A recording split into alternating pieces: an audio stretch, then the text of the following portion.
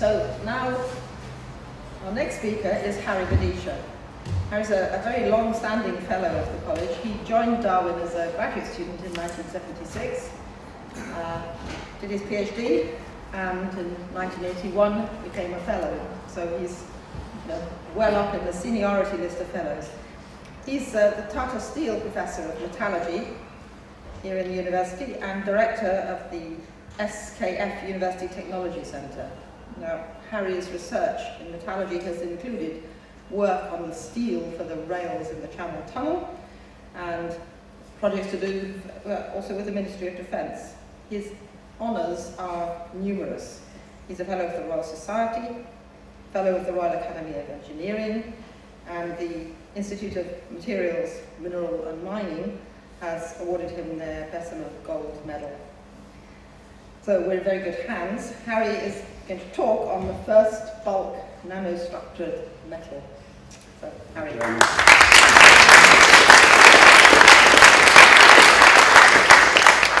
So, today is one of the rare occasions when I wore a tie, okay? And the rest of the people did not, so I've dressed down for this lecture. Now, I'm going to begin with a question. Can anybody tell me what this is? Well, crystals, right? Everyone recognizes crystals. I took this picture at the Raman Institute in Bangalore, where there are fluorescing crystals. They look beautiful, and that's what an ordinary person would recognize as a crystal. But equally beautiful is the crystals that we make in engineering. So here, for example, is a single crystal, which is a turbine blade that goes into an aircraft engine. So there are thousands of these grown by Rolls-Royce annually to put in aircraft engines, because if we have boundaries between crystals, there are defects, and atoms can diffuse rapidly between those boundaries. And these things serve at temperatures of about 1400 degrees C, rotating very, very fast. So they get longer if diffusion happens. So if you make them as single crystals, then they are very strong at high temperatures. But the vast majority of metallic materials are not single crystals. They are what we call polycrystals. That means we pack crystals together, and the dark lines that you see between the crystals are boundaries, grain boundaries. And the closer spaced those boundaries are, the stronger your material becomes. So if you want to make strong materials, you've got to pack a very large density of interfaces per unit volume of material. That means make the crystals as fine as possible.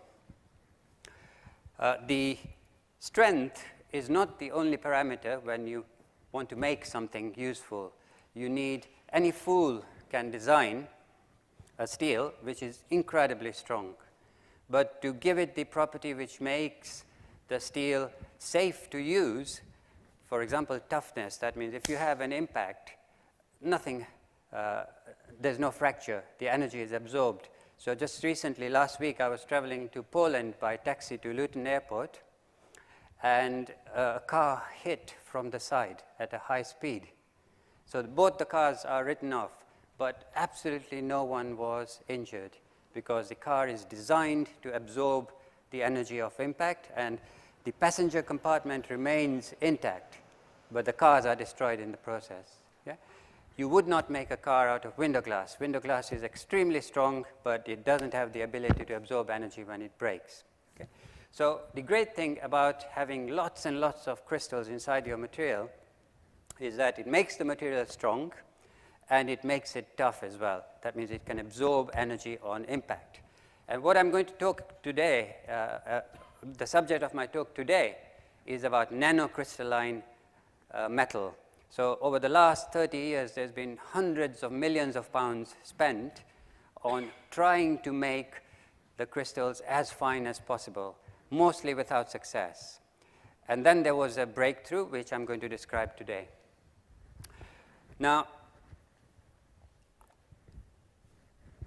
I'll start with this problem. How do you actually design a bulk nanocrystalline steel, which is very strong, tough, and cheap?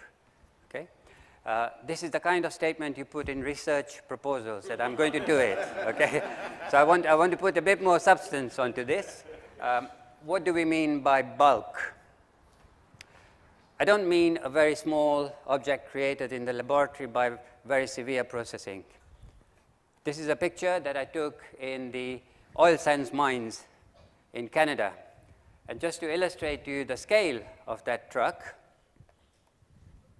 that's me over there, one tire. Okay, so I want to be able to make objects which are very big, are very strong, and they can be big in all 3 dimensions. That means you cannot have very, very rapid treatments, processing, very rapid cooling or very severe deformation.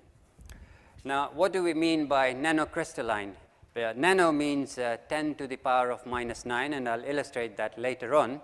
Andy was talking about big numbers. I'm talking about incredibly small numbers, 10 to the -9 of a meter.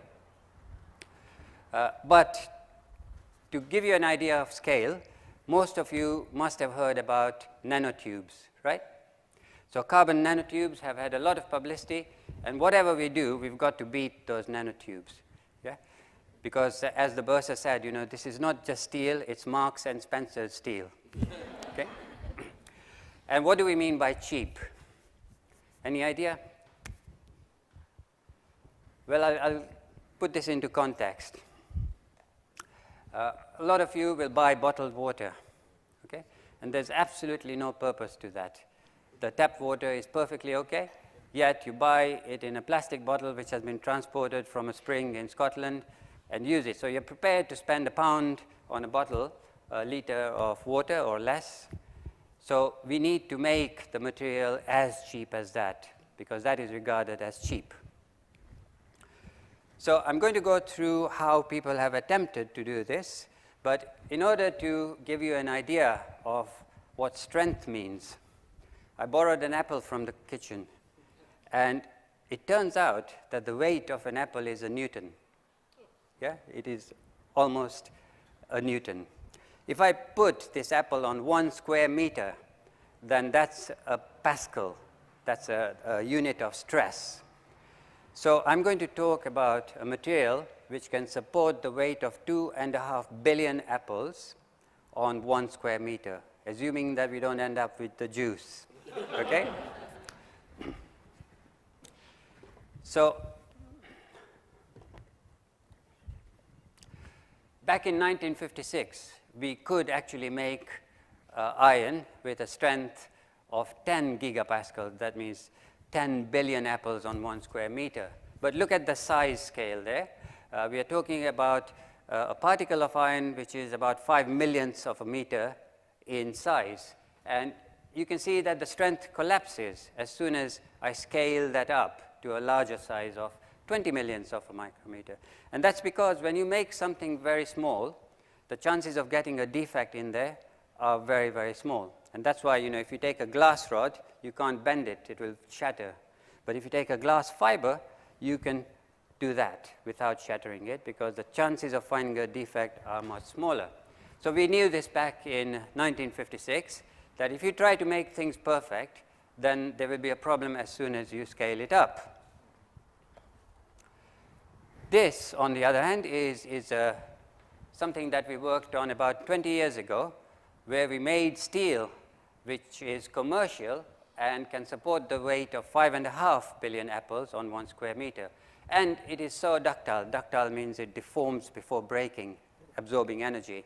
You can tie a knot with it. You can't tie a knot with carbon fiber. So it seemed like we already had a very strong material, and the reason why it is strong is this picture shows individual atoms. We have equipment where you can see individual atoms, and each dot is a single atom. And you see these dark regions here, those are the boundaries between the crystals. So the crystals have become so fine because the material is produced by taking, let's say, 50 grams of material and stretching it out into 2 kilometers. That's a huge amount of deformation.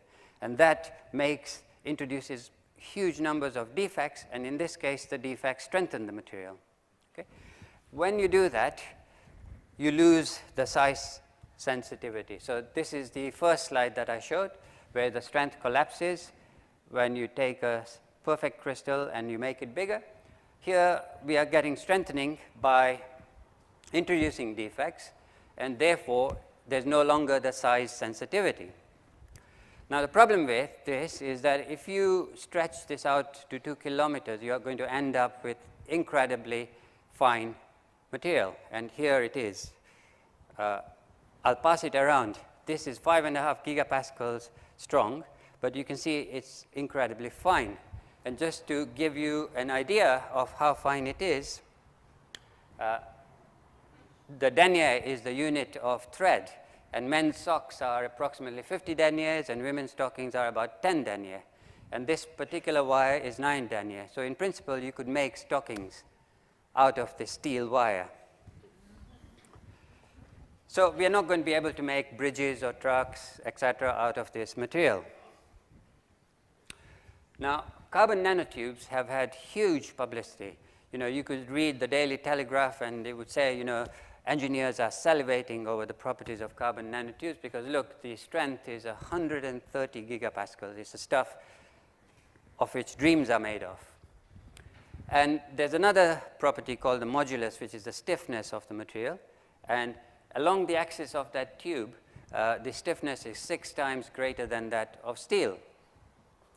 So we have lunchtime talks in Darwin where students make presentations.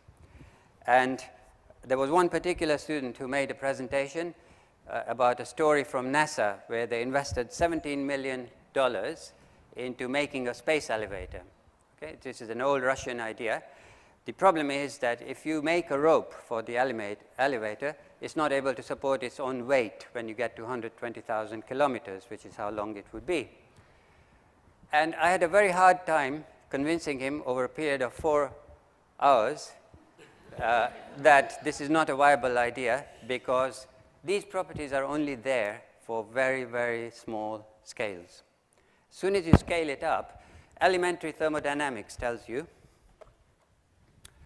that there is a cost to creating a defect, but when you introduce a defect, it also changes the number of ways in which you can arrange the atoms, and that's called configurational entropy, and that favors the formation of a defect. So if you balance these two terms, you get a concentration of defects inside anything that you make, which is equilibrium. That means there's nothing you can do to get rid of them. They will always be there.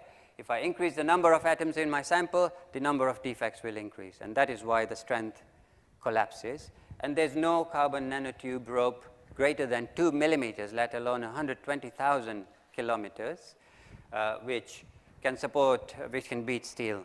So I wrote a paper. This was inspired by this discussion in Darwin from one of the lunchtime talks, and I sent it to NASA. So no one any longer talks about space elevators. Okay. The other problem with very strong materials is that, of course, if you load the carbon nanotube to 130 gigapascals, then the amount of energy stored in it is more than dynamite. And because its stiffness is bigger than dynamite, the velocity of the explosion, and Chris might talk about that, is much, much greater. Yeah, so this would not be a safe engineering structure. It's like when you get whiplash when, you know, a chain which is pulling a heavy load breaks. So nanotubes are not the answer. And just to summarize, strength which is produced by deformation, you are limited to the form of the material, whether it's wires or whether it's thin sheets. And when you rely on perfection, the problem is doomed as soon as you increase the size of your object. Now, back in the 1960s, there was a major, major discovery in Britain, which really should have won a Nobel Prize because it has influenced all your lives. Okay? And that is a process called thermomechanical processing. So if you go to a steel plant, you know, they can produce hundreds of millions of tons of material in which the crystals are extremely fine, of the order of 1/1,000,000th of a micrometer. And that made steels incredibly reliable. So what do we mean by reliable? Well, you know, there might be computer scientists here, but you know that software and computer systems are totally unreliable. You know, they need to treat these like engineers treat machines. You would never make, you know, an engineering object which needs updates every 2 or 3 days. This material is now in service, and there are approximately 40 billion tons of it around you. Okay? You don't notice it at all because it's totally, not totally, but almost completely reliable. It doesn't fail you, so you don't need to worry about it. Okay? Now, in order to create fine crystals, there is a cost, and that cost is an energy per unit area of the boundary. And the boundaries are created by doing something to the material, so you're providing that energy. So if you balance those two, you can work out the smallest crystal size that you could get using thermomechanical processing. And a simple calculation tells us that we could actually get to very, very small grain sizes. But when you look at the very large number of experiments and industrial experiments that have been done, we are not actually reaching 1/1,000,000th of a micrometer, in spite of what theory tells you. And the reason is, if you undercool the steel before these crystals are created, then there will be heat released. This is, you know, it's just like when you add some salt to water, sometimes the water heats up. That's called an enthalpy change. So it heats up, and therefore the crystals become bigger. And when we take account of that recoalescence, we are not going to reach much less than 1/1,000,000th of a micrometer. What we are aiming for is 1/10⁹ of a meter. So thermomechanical processing has been incredibly successful. There are 40 billion tons of this material in service, but it's limited by this process of internal heat generation. So we're not going to get to a fine structure. So to summarize, what we need is, when we create very fine crystals, we need to store the heat inside the material. And of course, if we reduce the rate at which the crystals form, then the heat has a chance to escape. And it's always true that if we transform at a low temperature, we will get finer and finer crystals. There is one more difficulty. You know, when you take a piece of metal and you bend it, the first time you bend it, it's easy. But if you try to unbend it, it's much more difficult. That's called work hardening. So the material actually becomes harder when you deform it. And that's a very good thing, because supposing I get a small defect here, the work hardening will strengthen that defect, and therefore you can get lots of elongation before fracture. Okay? So work hardening is an essential property. If you don't have it, you get a plastic instability immediately, and you lose your ductility. So we need a mechanism of work hardening in addition to all those requirements. Okay, so that brings me to today's talk. And a crystal basically involves an ordered arrangement of atoms, and there are many structures in which the atoms can order for iron. So this is the most common on Earth. We call it a body-centered cubic unit cell, where we have an atom of iron in the middle and atoms at the corners. And this is what happens at higher temperatures. It's called austenite, which has atoms at the centers of the faces and at the corners.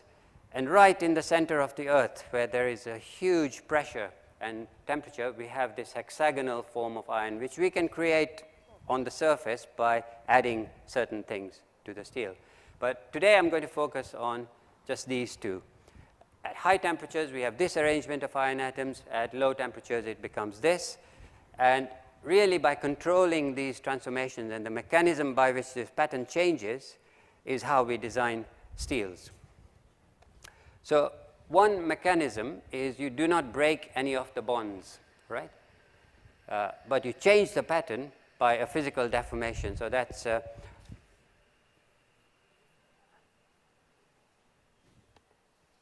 so we have a particular arrangement there, and a deformation which is driven by temperature or by other means changes the pattern. And just to show you that this is a real thing, here's another movie, and about halfway through, you'll see a remarkable change happening. Okay? So we are looking at the surface of the high temperature phase, Okay, so these are crystals of the high temperature, and you can see we are generating crystals automatically causing deformations. Yeah, the deformation is driven by the change in temperature. So it's a real physical effect, and this is the basis of also shape memory alloys, which you might have heard of, where you can, if I reverse the temperature, the shape goes back to the original shape. Now, these are very large deformations. Okay, so there's a shear strain of about 0.26. That compares with a typical elastic strain, which is 0.001. So in order to minimize the strain energy, the crystals form as thin plates, which is very good because we want them to be as thin as possible. That's a fine crystal. And the elastic strain energy, this is happening inside the bulk of material, so these crystals are pushing against each other, effectively reduces the heat that is released when the transformation happens. Okay? So you're storing the energy inside the material rather than releasing it as heat.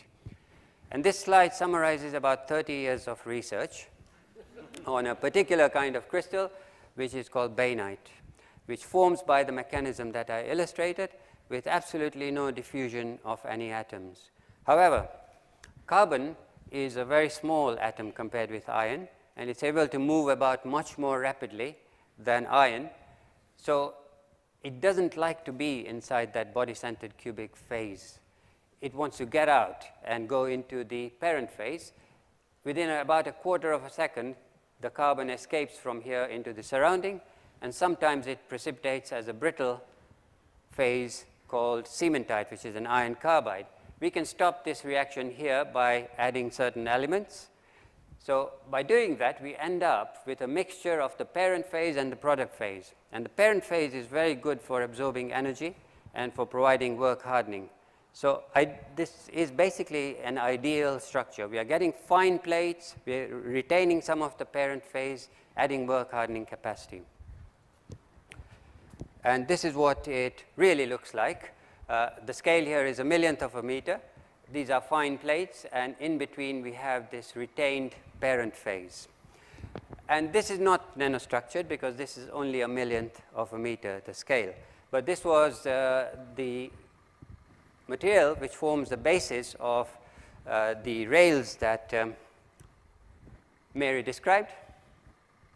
So if you look at this material, there's a process known as rolling contact fatigue. That means whenever a wheel goes over the surface of a rail, you induce stresses underneath, and eventually that bit flakes off, and then you have a problem. Okay? And this material simply doesn't show any rolling contact fatigue compared with normal rails. And it's the only material which also reduces wear rate on the wheel itself. Okay? So it's now in service in the Channel Tunnel and in various other places. So remember me next time you travel to France via Eurotunnel. But the strength level here is not as high as we want. Now, I said to you that we want to create fine crystals, and to create even finer crystals, we need to form them at a low temperature, okay? Bearing in mind that steel melts at about 1560 degrees centigrade. A low temperature would be, conventionally, would be about 400 degrees centigrade. But we wanted to find out whether there's a theoretical limit to the temperature at which we can form these crystals. And there is one further problem, is that if you cool to an even lower temperature, you get a very brittle crystal forming called martensite. So what we want is a steel where a gap is maintained between the good stuff and the bad stuff. And what we discovered from theory is that there is no limit to the lower temperature. We could go down to room temperature and form these crystals, let them grow inside the steel. But the problem is, if I actually form the crystals at room temperature, it will take me about 100 years. Yeah? So that's like wine. You make the steel, you store it, and then you sell it in 100 years. But I couldn't convince any of the industrial partners to take that up. So we went for another option, which is at a temperature at which pizza is cooked.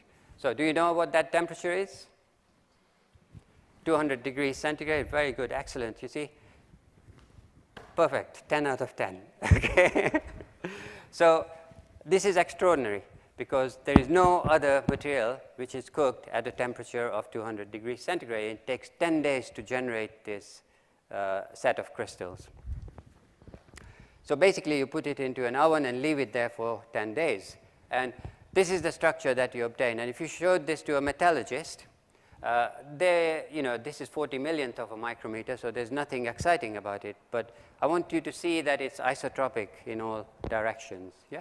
We're not creating an isotropic because the next image that I'm going to show you is at a much, much higher magnification. And it's absolutely breathtaking. Yeah? So are you ready? Okay. This is what we obtained. This is in a transmission electron microscope. The colors are, of course, false.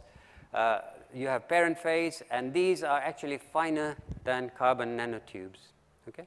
So by transforming at this low temperature and maintaining all the other properties, we produced crystals inside solid steel which are finer than carbon nanotubes. And there is no limit to the dimensions of the material because this is just a heat treatment. It is now mass produced. This is an armor that we have produced. It's the best armor in the world. Yeah, here it is. It has been fired at many times with terrifying threats and has survived. It is a bit heavy, and I'm the safety officer, so I won't pass it around. But this is commercial. Okay? And the graph over there shows you that its ballistic performance is better than anything that exists, and it can take multiple shots. This cannot take multiple shots. So you can buy this now. It's commercially available, and it's also being used to protect ATM machines from people who want to blow them up and then take them away. Right. This is a section of an aircraft engine, and notice that this part is much bigger than this part. This is where all the action happens, the high temperature activity. This basically sucks the air. It's driven by the activity over here. And the big advantage is that the air, 70% of the air doesn't actually go through the engine. It shields the engine from noise, okay, and provides the thrust. And we would like this to be even bigger in dimension. So once I took a picture of a truck next to an aircraft engine, and airport security came to me and asked, why are you taking this picture? So I said, why isn't there a sign saying I can't take a picture? And then they went away. So if you make this bigger, then you need a material here which is much, much stronger than the current steels that are used. Okay? The torque becomes very large, and the shaft has to be able to bend. So if one of these blades breaks, the momentum is like 10 mini cars. Okay? So the engine undergoes severe vibration, but if the shaft is able to bend, then it accommodates that vibration temporarily, and then you can safely shut down the engine. So you cannot just have a strong material, but it's got to be also tough. And this nanostructured material that I showed you has those properties. So we are working with Rolls-Royce. This is actual shaft material being heat treated in Germany. This is around 1,000 degrees centigrade parent phase, and then you transfer it. Then you transfer it into a bath which is at 200 degrees centigrade, molten salt bath, and then you leave it there for 10 days. Okay? So this will more than likely be in aircraft engines approximately 10 years from now, because before you put something into an aircraft engine, you've got to be absolutely sure. So there will be test engines and so forth and so on. Now, just to illustrate to you how beautiful steel is, there is another activity that we are working on, which is bearings. Okay? And this is a small bearing. The bearing that goes into a windmill weighs 3.5 tons and is about 4 meters across. Okay? And I just want you to feel the pain involved. Okay? Again, I won't pass this around because it's quite heavy. Right, so imagine a simple bearing. Every time a ball goes across a point on the surface of the raceway, there's a pressure of 2 gigapascals, 2 billion apples on 1 square meter, felt under the surface of the raceway. And an aircraft bearing is going around at 25,000 revolutions per minute. And let's assume there are just 20 balls. Then the stress pulses per minute is 500,000 of those stress pulses. So just imagine that somebody punched you on the face 500,000 times per minute with a stress of 2 gigapascals. Yeah? So these materials have to be incredibly resilient and last for a very long time. So we are also working on using this nanostructured material for bearings. And that's where SKF in Sweden has invested a lot in Cambridge to take this forward, because there are many other properties that you need in order to satisfy all the requirements. Now, I said to you that it takes 100 years for the material to transform at room temperature and create even finer crystals, perhaps. Okay? So back in 2004, we made the material which would transform at room temperature.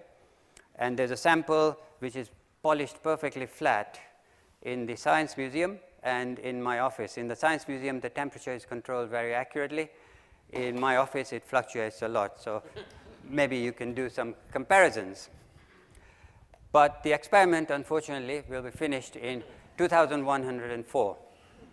So obviously, I'm not going to be around. But what you have to do is you have to tell this story to your children and your grandchildren. Okay? Otherwise, my ghost will come and haunt you. And that's the end of my talk, I think. Okay.